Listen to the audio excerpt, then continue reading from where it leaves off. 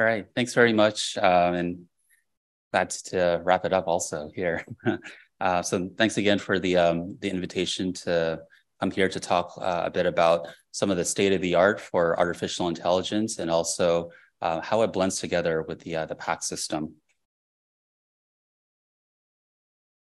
Oh, see, there's a delay. All right, so these are my disclosures. Okay. If we look at the FDA website, we can very easily follow the trend and the growth of the AI algorithms in medicine, many of which happen in radiology. And if we were to plot this, you can see how this curve is really exponentially increasing.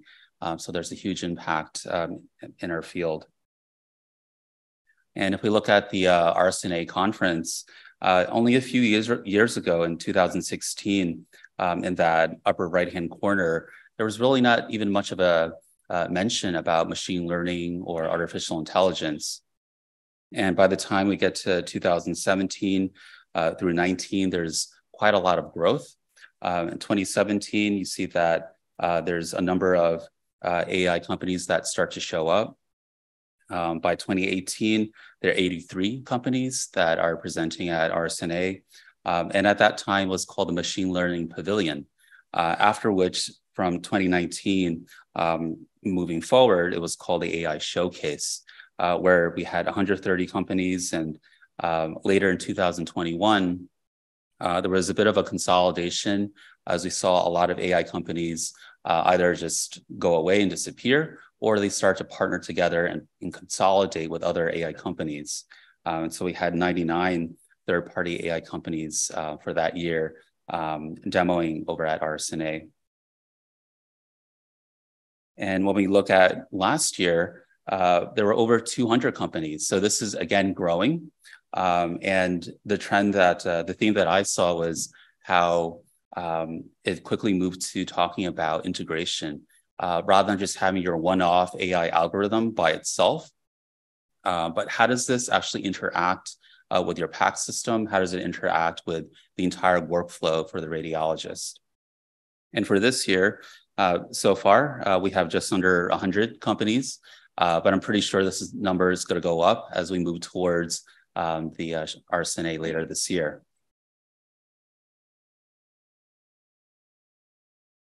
And if we look at how these AI algorithms connect with the PACS system, I could really generalizably categorize into these categories. So some of these, they really actually don't interact with the PACS software. Others that I would call a tier 0, these are able to display the results in the PACS software. Oftentimes, this shows up as a new study series. A tier 1, this is something where you've got some sort of button within your PACS system that you can launch to start up another application. And oftentimes this could even be a hyperlink to an external piece of software, essentially. Tier 2, there's much tighter integration. And there's also a way for the AI to provide feedback as well. And at tier 3, there's bidirectional functionality, and that's what I would call the highest level of integration. And for these tiers, a lot of them are really driven by, in part, how they are used in the clinical environment. So some of them, for example, are used to prioritize cases. Take, for example, for intracranial hemorrhage. You want to make sure that these patients are going to be seen immediately, urgently, because they have a very time-sensitive event that needs medical attention. Others could include AI that's being used for screening purposes. So, for example, with lung nodule detection. There are also others that are an aid to diagnosis, whether it's a second opinion or it's an incidental finding. And there's also others that are used to help reduce complexity and to improve the workflow for the radiologist. Another way to look at this is a workflow-based approach. So this is how you would interact with the AI. Some of them are always on, so they're always in that background, waiting for, let's say, a study ingest of a particular modality with a certain study description. And upon its receipt, then it will run the inference. There are also other AI that would be pre-ordered. And also there's AI that is happening more or less on demand. So the radiologist at that time would decide, okay, I need a little bit more information. And so I'm going to click a certain button to trigger that AI to run. So I'm going to give two examples. One is something that is commercially available. Another is something that we're doing in research. Both of these are done in partnership with Yale University here. Both of them are also what I would call the tier 2 AI integration, and they help with the diagnosis. The first one with the breast density, this is a always on AI, so it's always running in the background. And for the second one, this is a on-demand AI, so you're going to trigger it to activate. So for the Visage breast density AI, this is a joint project that we did together with Yale University. So we trained the AI algorithm on over 33,000 mammograms from Yale. The breast imaging radiologist here provided the ground truth annotations. And the goal really is to be able to provide a automated breast density classification. And if you followed some of the recent news from the FDA, there's of course, the recommendation to have the breast density information be required. For Connecticut State, that's been there for a number of years already, but really wanting to make that push to make this universal for the entire country. And breast density, it's important. It's an important biomarker in the sense of depending on the density level, that can actually drive additional follow-on imaging for the patient. And so what I want to highlight here is that we were able to achieve, to obtain the FDA clearance in a very short time period, all during the middle of the pandemic in just 9 months. And we had a lot of scientific touch points there as well in terms of how we performed the testing and validation, and also the transparency of how we went forth about that. Most notably is that for this AI algorithm, it's been in full clinical production at Yale since April 2021, and it runs on every single mammogram that comes in. We did a post-deployment analysis where we showed a very high level of agreement, and this is going to be presented at the American Rent and Ray Society meeting that's happening next month. So for this AI algorithm, it runs in the background. It waits for the study ingest of the mammogram. And as soon as that becomes available, the inference runs, and it leverages the GPUs, the render servers for Visage. And what this allows for is that by the time the radiologist opens up the study, that inference result, it's already there, right? So you don't have to wait for the inference to actually calculate. Okay. So this is what it looks like. You literally just click one button. At Yale, it actually opens up automatically. It shows the breast density. And importantly here, in addition to having the density classifications and the confidence interval of the AI prediction, it also allows user input. So should the radiologist decide that this is a different classification, the radiologist can simply select a different category, and that information is recorded. And that's important for post-deployment follow-up. Let's say one wants to see if there's any sort of shifts or trends, we have that information. The next thing we looked at was, this is some work that we actually did with Chi, and it's looking into denoising PET images.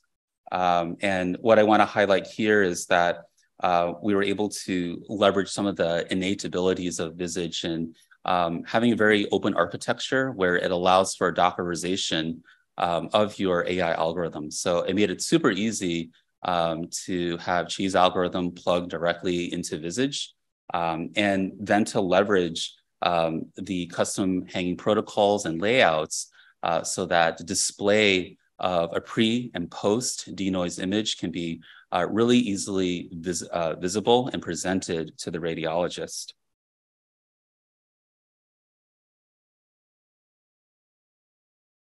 So this is the walkthrough, and we're just opening up a standard PET-CT image, to clear away some of the additional text, and we're gonna go ahead and execute that AI inference. And this is running on a research instance of the PACS, which literally it's a computer that's just one floor above us in this building. The actual inference time here takes about 40 to 50 seconds. And bear in mind, with this research system, it's only got one GPU that's about 5 years old. Now, imagine in the actual clinical deployment, this could, for example, leverage an entire bank of GPUs, and also the inference could run upon study ingest, just like the breast density. So on the left-hand side of the screen, the left-hand panel, that's the original PET-CT. On the right-hand side, that's the denoised set of images. And because we're able to leverage the hanging protocols and the layouts within Visage, then it can automatically register the data sets for you. And so in this example here with the MIP, as you rotate and move around one set of images, the other set will track as well. Importantly, too, is that one is able to place an ROI to make measurements on one side of the image. And again, because things are registered, you're able to take that same ROI and place it in the exact same position as the denoise image. So this is just another example on the research side of things to show how it's so easy to take those AI algorithms and just plop it right into Visage for use. Okay, so with this, this blends into the interoperability. And so there are AI inference algorithms that affect the work list, right? So this is the queue for the radiologist to look into which images, which studies to look at first. And especially when you consider how if one were able to take the prediction result of an AI algorithm and plug that into another AI algorithm, that'd be really cool. And so take, for example, having AI algorithms for body composition, where you're passing certain pieces of information of a whole body organ segmentation into another to calculate the composition of it. And imagine you have now different AI companies doing this, right? And so in terms of the interoperability, one of the ways that the RSNA is promoting this is through the Imaging AI in Practice, the IAIP. And it's really leveraging a lot of the standards, everything like DICOM, HL7, and lexicons as well, in order for disparate pieces of data around AI to be able to talk to each other. And as you can see, there's a growing list of participants for RSNA in this IAIP. And this is one of the workflows that they have where if you have a chance, visit that website over at RSNA, where it literally walks through a imaginative scenario of a patient coming in with a certain order, and they need to walk through the various steps within the hospital system and how their data goes from everything from the modality to the PACS system where AI fits in, and eventually that goes to the reporting system. It also speaks to some of the things that happen on the after the imaging. So everything from the data analytics on the hospital side, and especially for the health system. And of course, including into that is the research aspects as well. So with these sort of things, a little bit more of the recent years, there's been a large growth towards shifting to the cloud. And a lot of this has been driven by everything from improved performance to better security. There's cost savings. A fair amount of this was driven by the pandemic as well, to have the ability for remote reading and also for supply chain issues that cloud can overcome. And within the aspect of AI integrations, a lot of the third-party AI companies, the way that they operate or deploy their algorithms to date is you would need to have a physical box that's at the hospital. And so within that box, data goes in to get it de-identified. It gets then shipped off to their cloud server for inference, comes back to the hospital for re-identification and reassociation with that patient jacket. So it's a lot of skips and hops. And furthermore, for the hospital IT staff, it's another box that they have to deal with. Now, imagine all that in a very deeply embedded system can be in the cloud, right? And so now you're able to actually consolidate all these pieces of hardware, software, and also contracts into something that is under one umbrella. And so this can really help to streamline that entire process. One of our recent studies, we looked into the computational requirements for performing segmentation of some of the common structures of the brain. And one of the things that we found was how for a 3D-based deep learning approach, it requires a lot more memory to process that inference. And so imagine now scaling that up where you have not only multiple patients in a hospital health system, where it's hitting that inference all at the same time, but also you may have multiple AI algorithms in your hospital all running at the same time. And so this speaks to the further advantage of having a system in the cloud that can really leverage things at scale.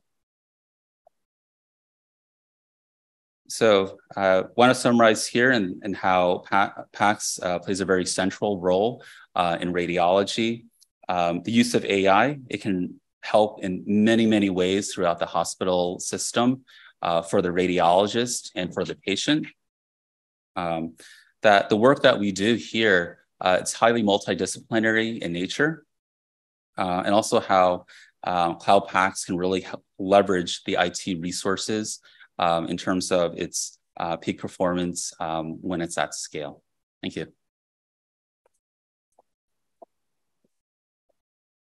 One question.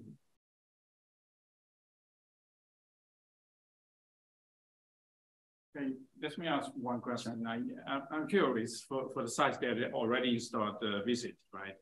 How easy is for them to use this denoising algorithm that you guys already deployed on Visage at Yale? Yeah, so on the technical aspect of it, it's literally taking that one Docker container and plugging it right in, assuming you've got all of your IRB OKs. I can speak, let's say for the Visage breast density, when we did the validation over at NYU, that's what we did. We validated here at Yale first, and we took that one container and plopped it over at NYU to run an external validation cohort. So super straightforward. Your GPU is not a computer. The interface is easy to install, but you have to point out to that GPU, right? At least you need to recompile your interface every time you install it in a new place, because you may use different GPU resources. So the way that it can leverage those render servers on our end, it's literally just plug and play like that. Yeah. Great. So super easy. Thank you. Yeah, you bet.